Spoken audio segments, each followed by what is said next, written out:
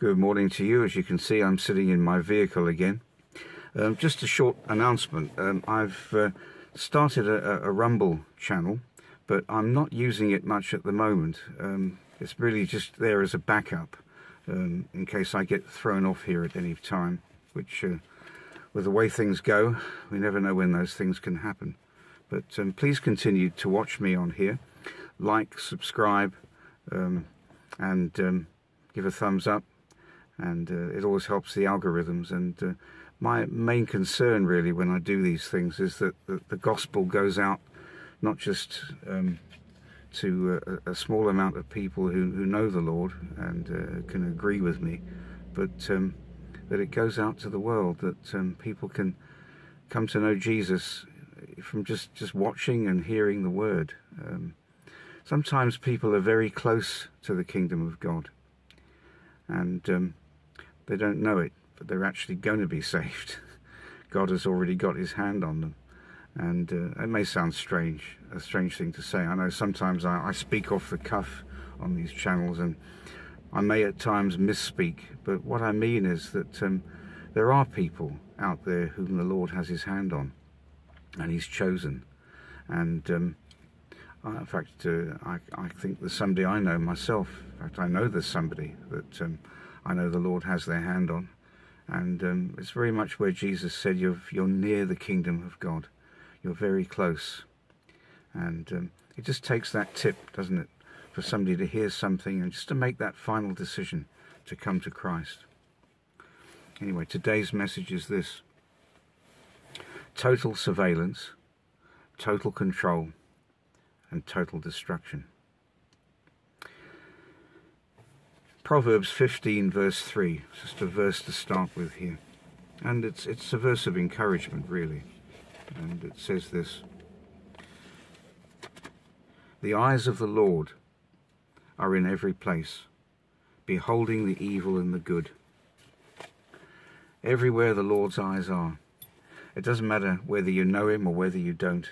He created this world. He established it by the work of his hands. And, as we know, the three Oms, don't we? Omnipresent, he's everywhere. Omniscient, he's all knowledge. And omnipotent, he's all powerful. And if he's that kind of a God, then it's easy for him to be everywhere, watching and beholding our lives. And that's something that, in a way, it's a great comfort to know, isn't it? That even when we're going through the midst of evil, God is still there within reach, very close to us.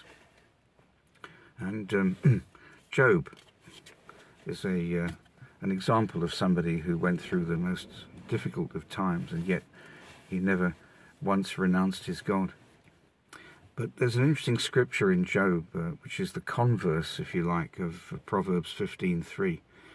And we know our enemy, the devil, prowls around like a roaring lion, waiting for whom he can devour. And in Job 1:7, we understand what Satan does. And he says here, well, I'll back up to 6. Now, there was a day when the sons of God came to present themselves before the Lord, and Satan came also among them. And the Lord said unto Satan, Whence comest thou? And Satan answered the Lord, and said, From going to and fro in the earth, from walking up and down on it.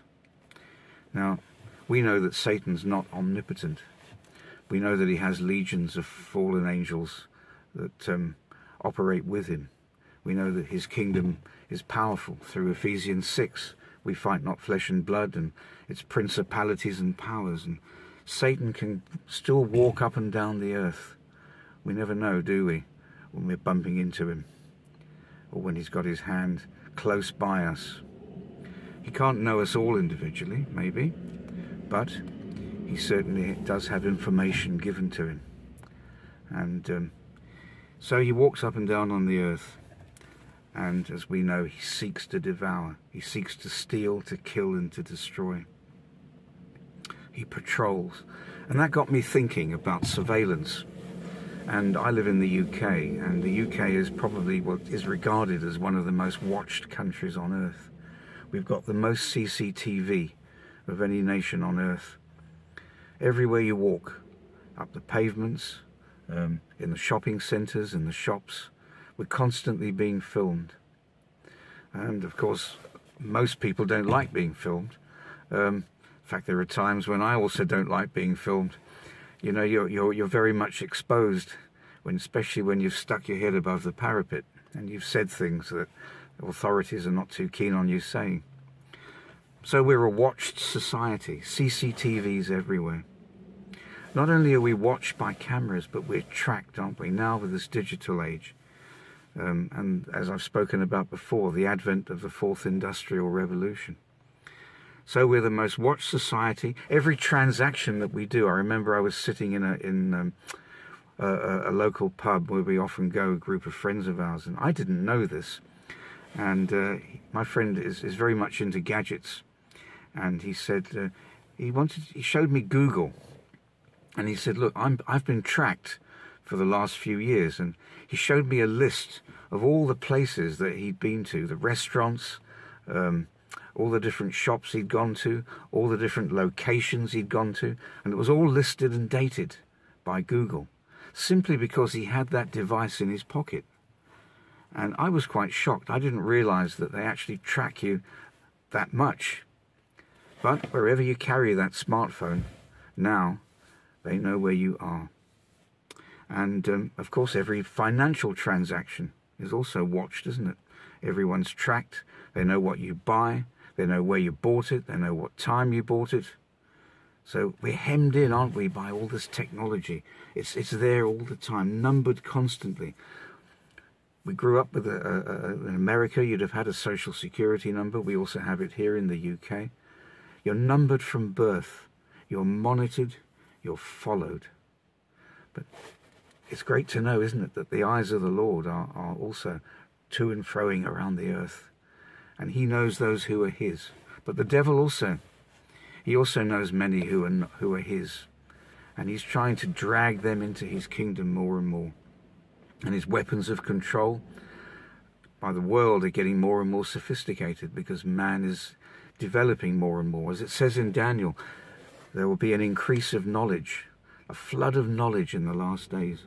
And we're seeing that, aren't we? And I've spoken about it before with the digital technology, the media communication. As we know that the world is in the power of the wicked one and the media are doing his bidding. But what is the aim? The aim is to enslave, to hem your world in, to make it smaller and smaller. Everything requiring permission to do, so that you've got no independent thought, no desire to investigate whether what's being said to you is right. And in a funny kind of sense, in many people, as I've seen since this pandemic, so-called pandemic, has been on the go for the last 2 years, it seems to be a source of comfort for many people. A sense of security, remember, peace and safety, to know that Big Brother, the government, is looking after you. And of course, all these models come from communist states, don't they? Especially China, with its social credit score. And so, I've spoken about it before, the Great Reset. And I don't know whether I'd be thrown off for using the words Great Reset, but I've used them. But I made a note here of what the Great Reset really is. And it's basically this: total control. They want to totally control you. And it's interesting, there's a quote here by Scott Morrison, the Prime Minister of Australia, and he said this just the other day, and you can get this off the World Economic Forum's website. Australia has jumped 5 years ahead in digital adoption in almost the blink of an eye. I'll read that again to you.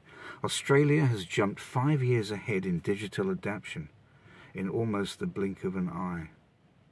And he's talking about just in the last couple of years, really. And we've seen how Australia has behaved. And those of you that are in Australia will know what I'm talking about.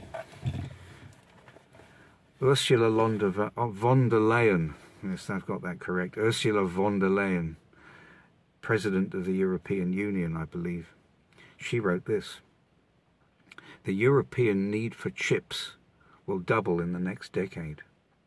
The European need for chips will double in the next decade. More and more technology, more and more people being surveilled. Remember, the third world is somewhat behind us, so they have to get these chips manufactured quickly. They have to get the procedures sorted very quickly so that third world countries can get on board. Satan wants to know you. I've got written down here, Satan wants to know you, of course in inverted commas, to ensure that you don't receive the truth of the gospel. That's his desire. He wants to hold you and bind you and blind you to the truth. And of course technology is a great way, isn't it, of blinding people to the truth. Constant propaganda being thrown at people. A couple of scriptures here to share with you. 1 Corinthians 1 verse 10. And it says this. Now this is Paul speaking to the Corinthians. And as I said earlier, God knows everything about us. He knows all our thoughts. And at the same time too, God wants us to come into a uniformity of thinking. And he says here in verse 10 of 1 Corinthians 1, Now I beseech you, brethren, by the name of our Lord Jesus Christ, that ye all speak the same thing, and that there be no divisions among you, but that ye be perfectly joined together in the same mind and in the same judgment. God wants us, as the body of Christ, to be in the same mind and the same judgment. Why? Well, if you think about it, we're counteracting the work of the devil. He also wants us to be of the same mind. 1 Corinthians 2, and I'm going to read verses 9 to 16. Keep that one in mind, verse 10, and I'll read to you 1 Corinthians 2, 9 to 16. Listen carefully here. But as it is written, eye hath not seen, nor ear heard, neither have entered into the heart of man the things which God hath prepared for them that love him. But God hath revealed them unto us by his Spirit. For the Spirit searches all things, yea, the deep things of God. For what man knoweth the things of a man, save the spirit of a man which is in him? Even so the things of God knoweth no man but the Spirit of God. Now we have received not the spirit of the world, but the Spirit which is of God, that we might know the things that are freely given to us of God. Which things also we speak, not in the words which man's wisdom teacheth, but which the Holy Ghost teacheth, comparing spiritual things with spiritual. But the natural man receiveth not the things of the Spirit of God, for they are foolishness unto him, neither can he know them, because they are spiritually discerned. But he that is spiritual judgeth all things, yet he himself is judged of no man. For who hath known the mind of the Lord, that he may instruct him?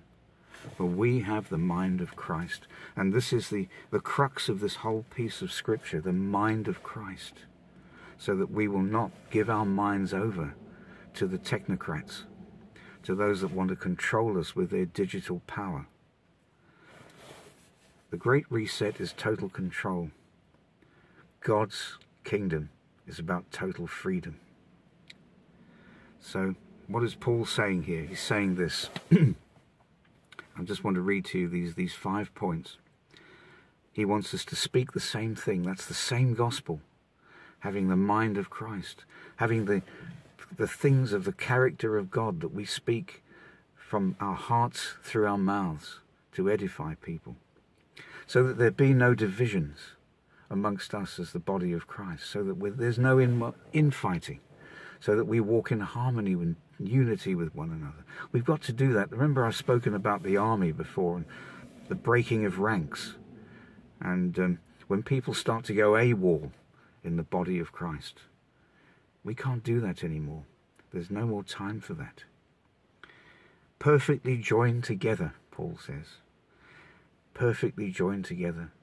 the arm connected with the ligaments, connected with the bones, so that it operates perfectly from the shoulder, the legs from the hips, and the eyes in your head and the tongue in your mouth, all working towards one thing, glorifying the Lord. Being of the same mind and the same judgment, Paul says. Having all those things that come from God. These are our counteracting forces against the Great Reset. Because the Great Reset is the opposite of the cross. They talk about building back better. All they're doing really is they're destroying. They're building back, well, they're building, effectively. They're building something, and it's a Tower of Babel. And it's going to come crashing down. Verse 18. I think this was 1 Corinthians 10 again. I'm going back to verse 18, 1 Corinthians 10. I just caught this on my notes here. For the preaching of the cross is to them that perish foolishness, but unto us who are saved it is the power of God. It's either the power of God or it's foolishness. And to those whom it is foolishness, they're not owned by God. They're owned by the system. And the system, we know, is getting bigger and bigger. And let's end with this. Verse 10. The Spirit searches all things, even the deep things of God. And only the Spirit of God knows your heart. And so we have the word is no truck. We have no truck with the things of the enemy. And yes, it's going to get more and more difficult. They'll want more and more information from us, won't they? They want to know more and more things about us, especially on the medical side. And we know what their intentions are. We're not ignorant of the devices of Satan. So today, my exhortation to you is that the total surveillance, the total control, and the total destruction is for the people that are not saved, for those that regard what we speak of and the way we live as foolishness. And the doors, as I've said before, the doors of the ark are closing. And the more that man gains knowledge, the further he goes away from the power and searching of the living God. So even be encouraged that even as we know we are being watched and surveilled and monitored and tracked, the eyes of the Lord are upon us today, and he searches our hearts. Have a blessed day.